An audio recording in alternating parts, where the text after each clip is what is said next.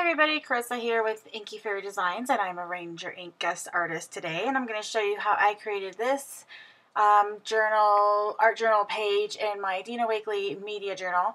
Now I get a lot of questions on how do I use the burlap pages in this journal. If you aren't familiar with this journal, it has all kinds of different substrates in it, watercolor paper, craft cardstock, heavy cardstock, that kind of thing, and also some canvas and this burlap paper, which, well, it's not exactly paper, it's actually burlap. And a lot of people are intimidated by it, myself included. So what I do is I just look at it as any other page. When I turn to it, I don't treat it any different.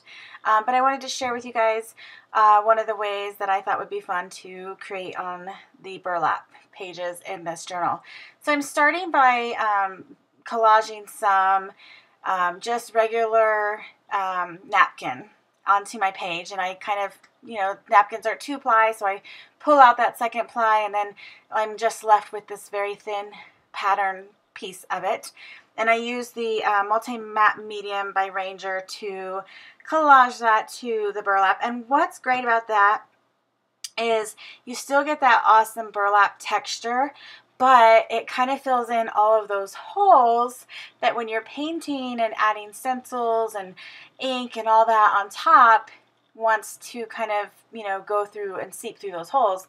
Having that napkin over that kind of prevents that, but you still have that awesome burlap texture. So you can see that actually it kind of looks like that pattern is imprinted into the burlap now, which I think is really cool. I'm adding some texture with this cellular stencil by Dina Wakley using the texture paste in transparent gloss. And I'm wiping away some of the harsh lines that were left behind by the stencil. And you know it's dry when it's completely clear, like you can see here. Now, it looks really awesome like this. I wanted to add a bit of the gesso just to give, kind of push some of that back. I really like the way it looks right here now that I'm watching the video, but I kind of wiped some of it, more of it in with a baby wipe so that it wasn't completely covered. I kind of wipe up some of that gesso with the baby wipe, but I did end up gessoing like the entire page with just a very thin layer. So you can still see the pattern behind it, but it's a little bit muted now. So I'm coming in with this jumbled number stencil with the umber paint. And I'm just sponging some of that to give myself a little bit of a pattern on that background. And you'll see here on the opposite side, I'm not really working on that side for this page, but I'm cleaning off all of my stencils over there and kind of my excess paint from the stencils and my sponge, because I'm not cleaning off my sponge, or I'm not actually using a new sponge for each color. I'm just kind of wiping it off on a baby wipe off to the side, and then I'll wipe off some of the extra color onto that opposite page and just go right into the other color.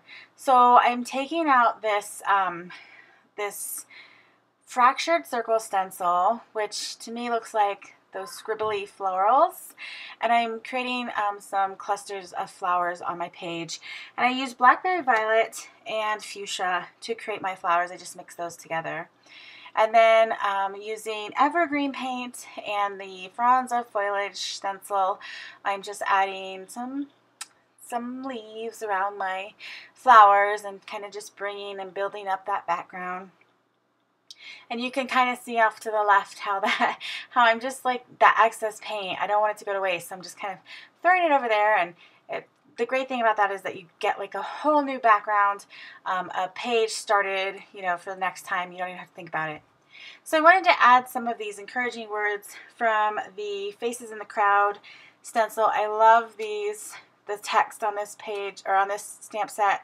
It says, "Be kind to yourself, you radiate beauty, and you are enough." So that's kind of where my title of this piece came from, encouraging words.